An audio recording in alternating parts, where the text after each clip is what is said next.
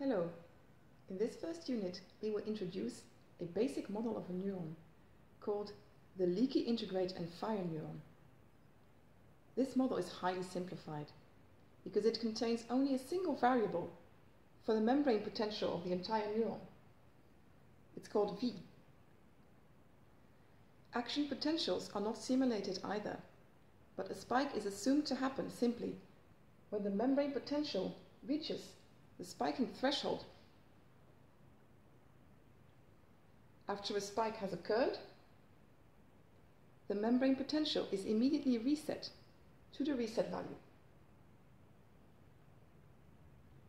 Although this model is highly limited in its realism, we can in fact use it to understand fundamental properties of neuronal activity and plasticity.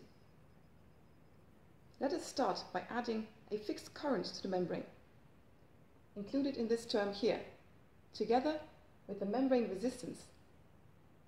We also add the reversal potential for the leak and the membrane time constant, and verify the response of the neuron in terms of spikes.